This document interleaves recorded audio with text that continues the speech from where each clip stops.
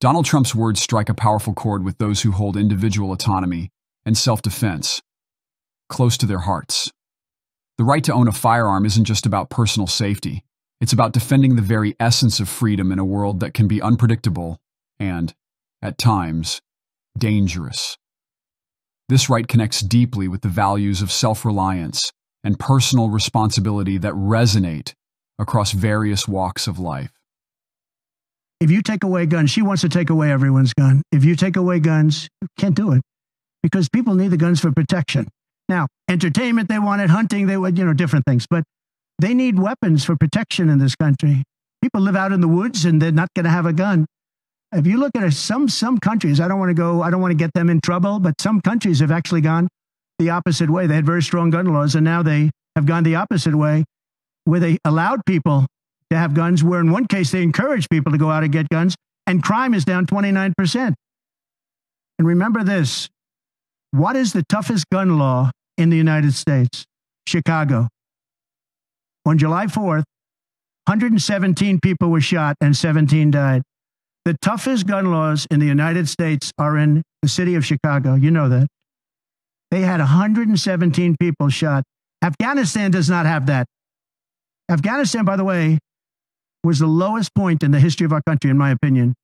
That was the worst embarrassment to the history of this country, and I say Putin would not have gone into Ukraine if that didn't happen. When he saw the incompetence of Milley and all these guys that are incompetent, when he saw that happen, when they took out the soldiers first, they took out the soldiers first. If you go back and check your records, for 18 months, I had a talk with Abdul. Abdul was the leader of the Taliban, still is. But I had a strong talk with him. For 18 months, not one American soldier was shot at or killed, but not even shot at. 18 months. And then we had the disaster of the lift, where people were falling off airplanes from 3 times the height of the World Trade Center. I mean, terrible. But now our country has to be respected again, please. When Trump says that people needed guns for protection, it's not merely a statement. It's a declaration of the fundamental belief in the right to self-defense and the duties that come with personal freedom. The Second Amendment is more than just a legal safeguard against tyranny.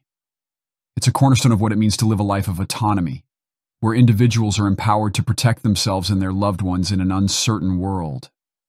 This philosophy isn't just about owning a gun. It's about embracing the unpredictable nature of life and recognizing the responsibility each person carries for their own safety.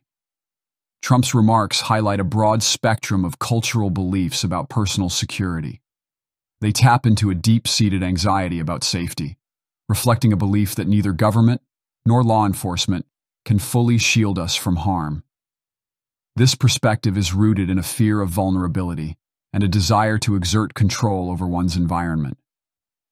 For many, especially those who feel their safety is increasingly at risk due to rising crime or perceived government overreach, Trump's words resonate on an emotional level.